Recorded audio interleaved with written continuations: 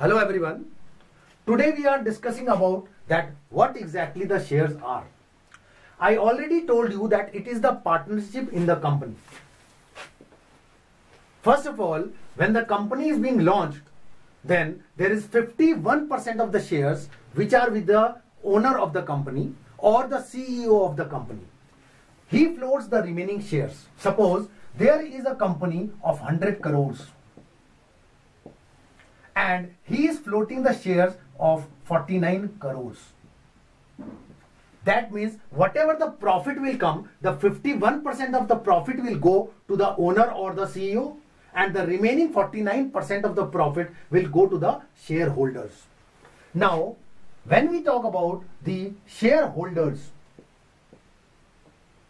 every shareholder can take any number of shares. Probably the number of shares are the multiples of 100, but it is not sure that how many shares we are taking, because now this has become online. So there is a possibility that you can take one share and you may take thousands of the shares. Every share has a specific face value. That is known as the company value as well. Now, the company decides that I can give you the share for one share for rupees 100. If you want to take 1000 shares, then you have to invest rupees 1 lakh in the company for 1000 shares. Now, this is the known as the face value or the company value. When we talk about the face value, there are two important things which are there. Suppose we have to purchase the shares of X company and the company of Tata. Definitely we prefer the shares of company of Tata because Tata has a goodwill. He has a good name in the market.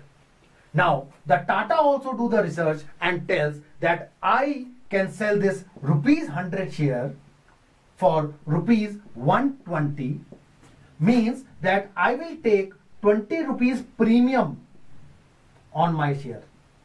So you have to invest rupees 120 in my company, but you will remain a partner for rupees 100. That means the premium in the share. On the other hand, there is a possibility that a rupees 100 share of the company can go for rupees 70. That means that here there is a discount in the share. The language which goes into this aspect is rupees 100 share at 5 premium. And actually the meaning of this statement is that we are investing actually rupees 105 in the company, but the company will take rupees 100 as the investment and rupees 5 as the profit of that particular company. If I am saying a company has rupees 100 shares at 10 discount, that means actually we are investing rupees 90 and we become the partner for rupees 100. So this is the concept. We can purchase the share at the face value or the company value.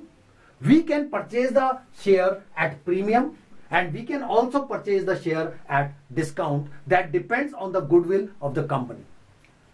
In the next video, we will talk about the dividend and how it is being distributed among all the shareholders. Thank you.